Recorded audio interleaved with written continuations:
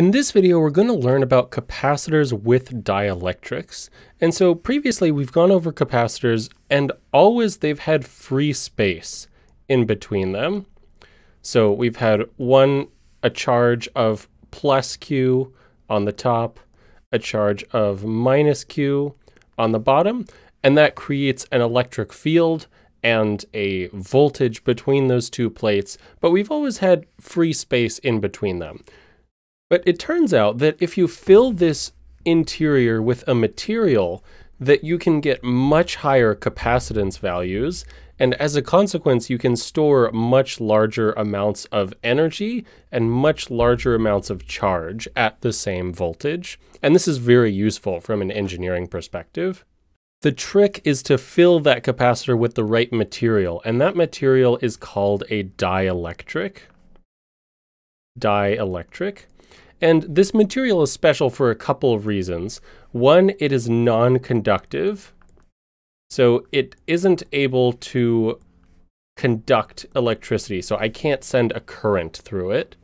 Dielectrics are also what's called polarizable, and this means that most materials that I know of are made out of atoms, and atoms have a positively charged nucleus surrounded by negatively charged electrons. So when I apply an electric field to that atom, the electrons are going to want to move up and the nucleus is going to want to move down. Typically the nucleus is stuck, it's very heavy, it's very hard to move, but the electrons are perfectly happy to move around. And so I'll end up with a situation like this, where the electrons are sort of stretched away from the positively charged nucleus. And so if I fill the inside of a capacitor with atoms, or with what's called a dielectric, as long as it can't conduct electricity, I'll have a bunch of positively charged nuclei, positive, positive, positive, positive, and a bunch of negatively charged electrons.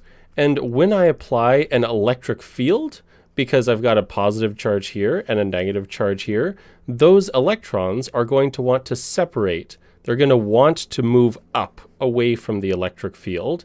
So the electrons are going to look something like this. They're going to be separated from their nucleus. Not too much, just a little bit.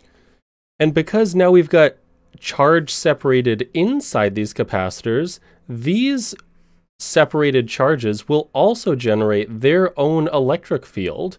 We can call it an internal electric field. And that's pointing in the opposite direction of the external electric field due to the charge on the top plate and the charge on the bottom plate. So the overall electric field, which let's call the net electric field, is just my external electric field minus my internal one. Now for materials that are what's called linear, it turns out that this internal field actually gets larger as the external field gets larger. And so my total field, my net electric field, is E external divided by some coefficient, which I'll call epsilon r because I happen to know the future. And epsilon r is usually bigger than 1, so that my new field, my net field, is smaller than it originally was without this material inside. Now, because my electric field inside is smaller, my voltage, which is just my net electric field inside times the distance, the separation between the two plates, this is also smaller. So in fact, it's 1 over epsilon r times what it would be without the material. So this is what the voltage would have been. I'll call this V old. And so our new voltage is 1 over epsilon r times V old.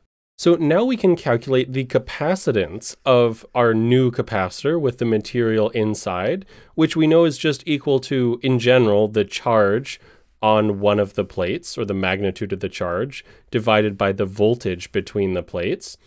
And so the charge is exactly what it was before. It hasn't changed. If these two plates are just floating around in space, there was nothing that took away charge from either one of those plates. So my charge is the same as my old charge, which I'll just call Q old, but my voltage is 1 over epsilon r times my old voltage. And Q old over V old, this is just my old capacitance.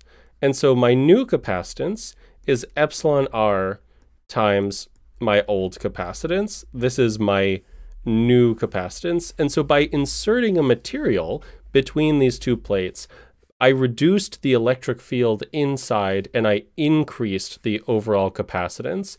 What this means is if I increased the voltage, so if I increased the voltage, I could now get a much higher charge than I could with my old capacitor. So if I increased the voltage back to what it was originally, I'd get a much larger charge. And similarly, I can also store a much higher energy because energy is 1/2 CV squared. So at a fixed voltage, because my capacitance is higher, I can store more charge and I can store more energy. And that's very useful. Finally, I'd like to thank all my patrons on Patreon. Your support is greatly appreciated, and it is you who makes these videos possible. If you aren't currently a patron, to get early video access, behind-the-scenes footage, exclusive content, and join a like-minded community, click the link on screen or in the description below. Thanks for watching.